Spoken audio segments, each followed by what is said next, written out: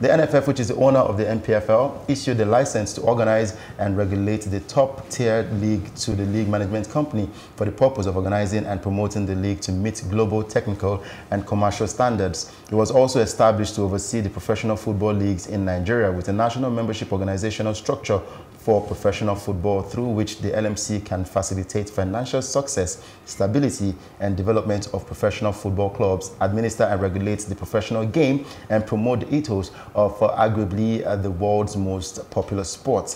Now, the dispute resolution provisions under the LMC rules can be found in the Section D of the NPFL Framework and Rules, given the confusion of labor-related issues ranging from non-payment of salaries and sundry packages between players and their teams. And it's a little wonder then that the rules stipulate that all labor-related disputes with a club over unfulfilled contract agreement or conditions of service shall in the first instance be submitted to the Arbitration and Dispute Resolution Committee. Steve, this dispute resolution and the LMC rules, for me, I feel like most of the things I get to read are not the things that I see implemented in the league. Well, thank you, Doka. First of all, we have to understand the history behind this provision. The League Management Company of Nigeria, for all intents and purposes, is an associated competition or associated member of the NFF. So being an associated member, they are also expected to comply with Article 59 of the FIFA statute, which requires mandatory submission to arbitration in relation to all disputes. Now, the question you now ask yourself, is this provision actually in strict compliance with the provisions of Article 59? The answer is an obvious no, because implied in Article 59 of the FIFA statute is an obligation on the member associations, which includes the NFF and the LMC, to put up a dispute resolution framework. Now, it is not enough to make reference to the NFF Arbitration Committee. When was the last time the NFF Arbitration Committee sat? Where are the decisions of the NFF Arbitration Committee? Who are the members of the NFF Arbitration Committee? These are the questions that bother me when these issues come up. Now, you look at the provision in itself. It says any dispute, any trade dispute, which means what is contemplated under the LMC rules is purely employment-related issues. What about issues with intermediaries, agents? What about issues between two clubs, probably on transfers? So these are the lacunae in that particular provision that I am hoping the LMC would look at their counterparts in the other member associations of FIFA to borrow a leaf from what they are doing. Now, I'll take you to England, which is the obvious example. The FA rules in England, they have an innovative dispute resolution mechanism. It is called the FA Rule K. That FA Rule K contemplates disputes arising among all participants. The key word there is all participants in the league. All participants encompasses member associations, it encompasses the league board itself, it encompasses clubs, players, intermediaries. That's talking about agents, players, agents, and managers. Then you now talk about match officials. So everybody is brought under that framework. Now, the way it works is you submit your disputes to the arbitral tribunal. The arbitral tribunal will be constituted. They have a commission that sees to the constitution of the arbitral tribunal. When it is finally set up, parties come before that tribunal to hear their matters. Now, I want to also go back to what arbitration itself simply means. Arbitration as a dispute resolution mechanism simply means that the parties have some level of autonomy in appointment of the arbitrators, in laying down the ground rules for the dispute resolution mechanism. Usually, the rules under the FA Rule K provide for the procedural framework that the parties are expected to conform to when submitting the matter to arbitration. Now, what informed the use of arbitration as a dispute resolution mechanism in sports? It's because of the specialist nature of sports. So again, parties are given that independence to constitute the tribunal to choose whatever rule or platform they intend to settle the dispute. That is what you have in Rule K. Now, I'll take you to a recent case, a case that was decided in 2018, which demonstrates clearly the need to have this sort of dispute resolution framework. Mercato Sports Company Limited and Everton Football Club Limited. Mercato acted as an intermediary in the transfer of a player to Everton Football Club. Now, Mercato and Mackay is the second claimant in that case. Both of them sued Everton after assisting Everton to enter into the employment contract with the player. Their issue was that Everton did not compensate them for bringing about the employment contract. So more like a breach. Correct. In agreement. So they went to court, and Everton took an objection. Everton insisted that both parties are entitled to submit the dispute to Rule K arbitration. That is not supposed to go to the ordinary court. Now, Mercato opposed it on the grounds that no, that I am not bound, I am not a registered intermediary with the FA. Now, under the English system, every agent, every intermediary of a player is required to register, and you are given an intermediary registration number. So it now transpired that in the course of the proceedings, Mercato's invoice was tendered in evidence to show that there was actually an FA intermediary registration number that was given to Mercato. So on that basis, the court now held that, that the parties are bound to submit the dispute to FA Rule K arbitration, and therefore that the matter should be stayed. Now, before then, the issue was now on the issue of multilateral contracts, that the vertical contract and horizontal contract. What is a vertical contract? Now, I'll use an example of the LMC.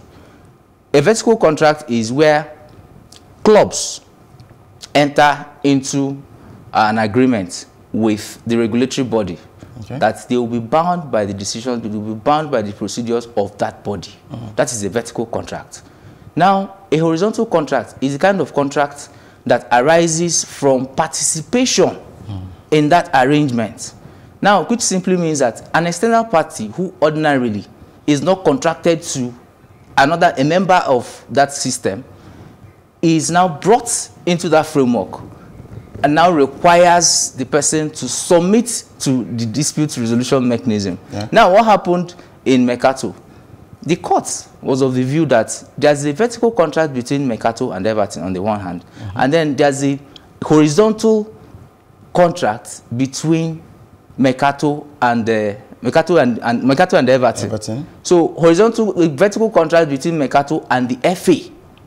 So then Mercato and Everton have a horizontal contract in the sense that both parties, even though they are not directly involved, there's no direct contract, no direct relationship between them, that the law must imply an obligation between the two of them to submit to the dispute resolution mechanism under FA Rule K. So you come back to the LMC rules. There's nothing like that. So what it simply means is that if there's a dispute between an intermediary and his principal, that is a player, there's no dispute resolution mechanism between them. So what probably both of them would do is to go and slug it out in court. So this goes against the purport and intendment of the Section D of the LMC rules and Article 59. Now, talking about the framework rules, let me read out what the framework rules says about this in Section D. Now, number one, any official or player of a club who intends to declare a trade dispute with a club over unfulfilled contract agreement or conditions of service shall, in the first instance, give a 30 days notice to the club management stating grounds of dispute. Now, a copy of the notice, that's number two, a copy of the notice shall be sent to the LMC for its intervention within the 30-day period.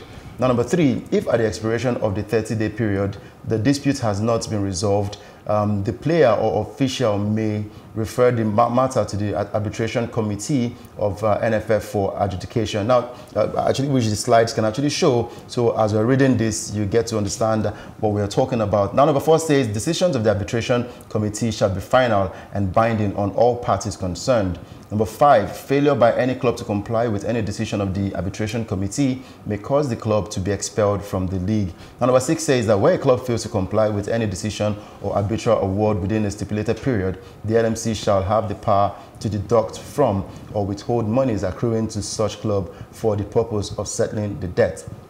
Doyin, would you want to react to that? Yes, the interesting thing about the LMC framework rules is that they make provisions for a lot of things, but they do not enforce those things, those provisions. So they make provisions for, so Section D of the framework rules have made provisions for how a club and a player can resolve their disputes. Now, the first thing to note in that provision is that it's only provided for how a player can resolve his dispute with the club.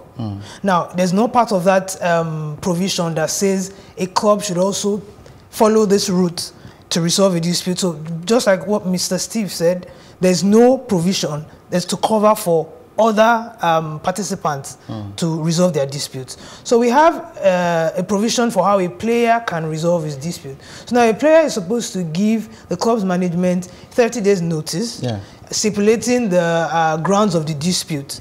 Now, within those 30 days, the player is now supposed to take a copy of that notice to LMC for implementation. So now, after the expiration, at the expiration of the 30 days, if nothing is done on it, the player can now proceed to take the matter. Yes, the matter is taken to the arbitration committee. Yes, of the LMC. So now, first off, the arbitration committee, to my knowledge, they haven't sat since I think maybe 2017. Okay.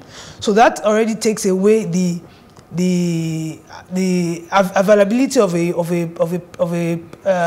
framework, situation for redress for the player. Imagine you having framework rules, and then the committee that's supposed to undo the redress, that's supposed to look at the dispute and help resolve the dispute, has not sat for almost 2 years.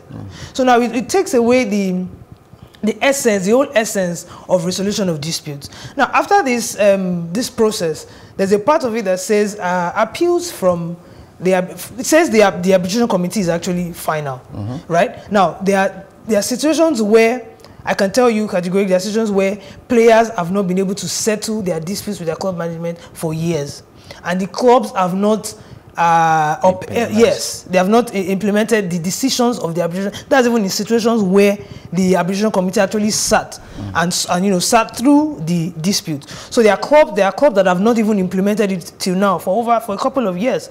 Now it now provides for another appeals committee. If you go further down, it provides for an appeal committee and says that disputes can also be taken to the appeals committee for review. Yes. So now there's a provision that says you can only approach the appeals committee. When you want to approach the appeals committee, rather, you have to pay a deposit of 500,000 naira before the appeal can actually be heard. Yes, and then the 500,000 naira will only be refunded to the appellant where his appeal is upheld. Okay. So it's first of all, a lot of, imagine if you are taking a dispute to the arbitration committee on arrears of salary. Okay. So what that means basically is the player probably doesn't have any money. So now the player sits through the arbitration committee, he sits through the hearing of the dispute, a decision is made as not in his favor, and he feels like, okay, he should appeal. Now you tell him that on that particular dispute that is not in his favor, that he's seeking arrears of salary, you ask him to pay 500,000. Now he goes to the appeals committee, he looks for the 500,000, he goes to the appeals committee, the dispute is heard, but it's not in his favor. So he also loses the 500,000. Wow. So, and that's even in a situation where the framework is actually being open. That's a situation where the system works. The system doesn't work. Sure. Now, Steve, she talked about the 500,000. What if a player, say for example, I'm a player for a particular football club, and I take my club to the arbitration committee and I lose that appeal? in Nigeria, let me use the local parlance. There's something called sentiments. Are you saying that, do you think sentiments will come to play? Would the player still be in favorable position with that football club? Can he still play for that football club? Or would they just put him on the sideline saying that this one is a Judas to the team? Well, I think that informs the reason why many of them don't take up these issues. Exactly. You have players who have been owed salaries in areas of probably over 3-4 months. Exactly. And they are keeping quiet about it. Now, you ask yourself, okay, what are the pros and cons of actually taking this step to challenge this issue? Do they even know what the framework says? That is something I cannot say from here, but I am hoping many of them will be watching this program to actually be educated, to see that, yes, that they have this right to challenge some of these infractions. Because, once again, I'm going to criticize this provision. Because what the LMC probably has assumed, the function the LMC has assumed in this issue is the function of a mediator.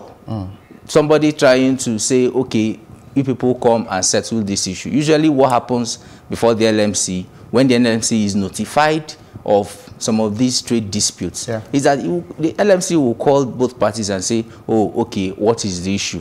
The club will say, oh, this player maybe 2-3 months ago traveled to go and do trials without informing the club that is tantamount to absconding from his duty. And the player now says his own and say, oh, before that you were owing me 3 months salary. What the LMC will do is, okay, you people need to settle this issue. You are being owed 3 months salary.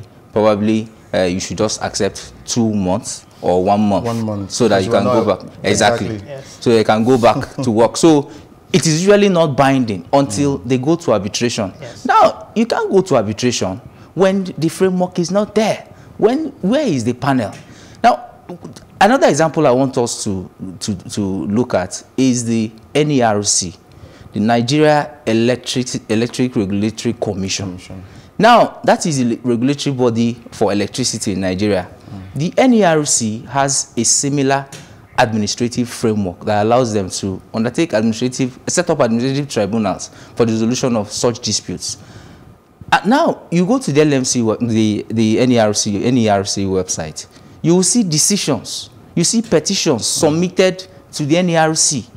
You see all the reasons, everything explicitly described. Yes. So, but you come back here, you come to the LMC, there's nothing like that. So it's actually a question of whether we can develop that political will to put some of these things in place, because the regulations are there. It's just for us to implement them.